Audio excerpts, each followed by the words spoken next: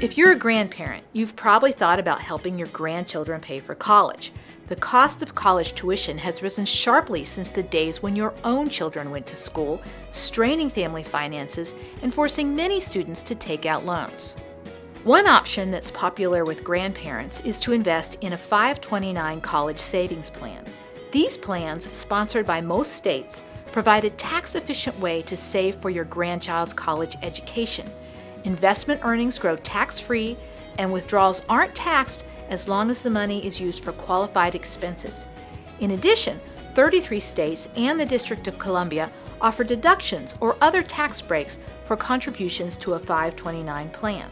Money in a 529 plan isn't counted as an asset on the FAFSA application, which is used to determine a student's eligibility for financial aid.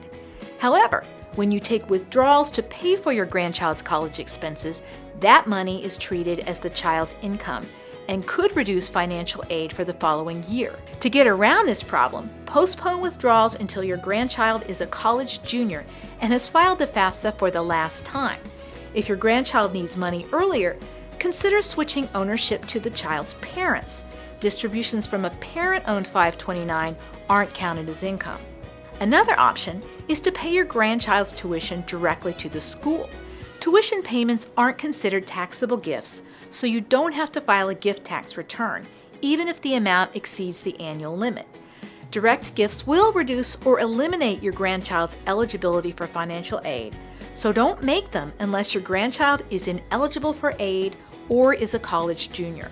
Finally, an option that won't have any impact on financial aid is to help your grandchild repay student loans. Co-signing for a private student loan is usually a bad idea because you'll be on the hook if your grandchild defaults. Instead, encourage your grandchild to take out federal student loans, which don't require a co-signer. After your grandchild graduates, you can help repay them. To avoid having to file a gift tax return, limit your loan repayments to $14,000 a year or $28,000 if you're married. To learn more, go to Kiplinger.com and search Paying for College.